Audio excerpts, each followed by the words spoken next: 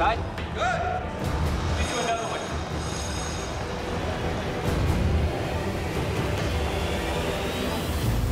We built the full Rose reading room of the New York Public Library for that sequence at the beginning of the movie. I'm set. So we get to see Tom rappel into that space. He gets involved with a little bit of trouble down there, so we have some really cool stunts.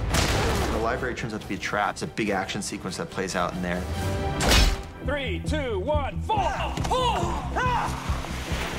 This production, as far as the action is concerned, has been loaded up front. Here we go, action!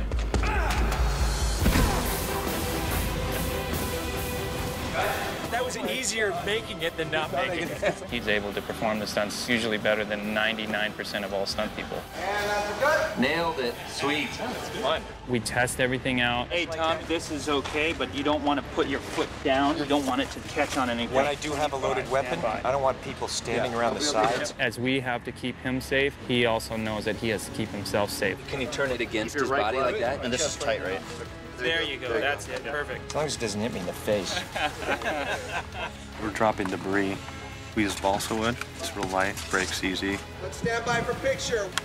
Weapon's hot. Here we go, on a bow, fire in the hole. 3, 2, 1, action.